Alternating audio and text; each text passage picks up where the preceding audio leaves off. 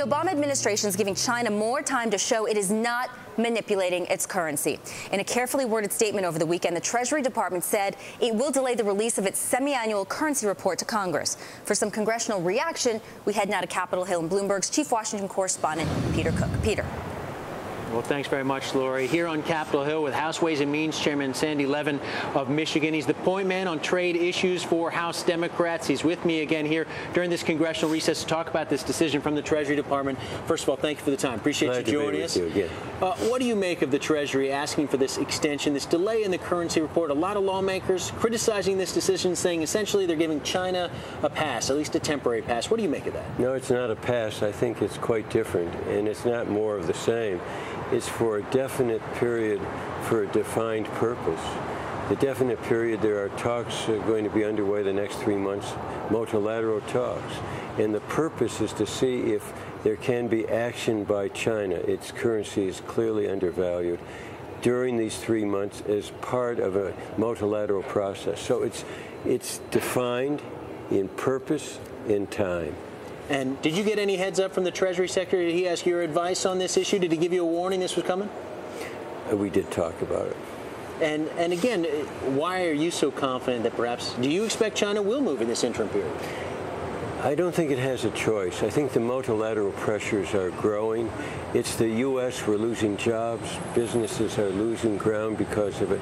But other countries, the Treasury Secretary's in India today, and they're being hurt by it. So China must change, and that's the message that really has to come through. And they'll either do it through multilateral action, or as I said, we'll be left but with no choice but to act on ourselves. And what would that action take? Say at the end of this period, China has not moved, as some lawmakers' fears may play out. What's going to be the response from Congress? There are various options that Congress can take. We can urge Commerce to use their authority, and they have the authority in this kind of a case. Also, there are further actions we can take under the legislation we passed. I was going back over the history of this. In 1988, I was here. Over there, we passed the 1988 Trade Act. It had currency provisions in it. We wrote it here, there to be a source of action when there was an undervalued currency, when one country rigged their currency to help them and to hurt us. Previous administrations simply failed, refused to act. This administration is different. This administration is different. You have assurances that, again, if China doesn't move, that this president is prepared to sign that kind of legislation into law?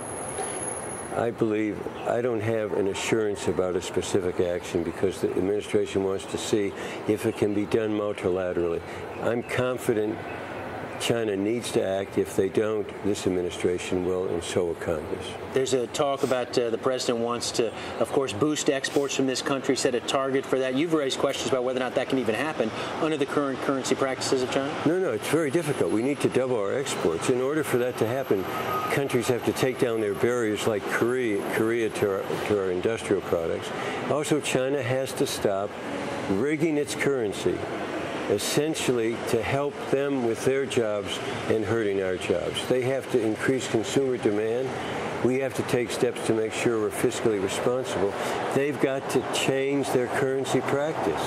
Everybody knows the Peterson Institute says it's an undervaluation up to 40% against the dollar.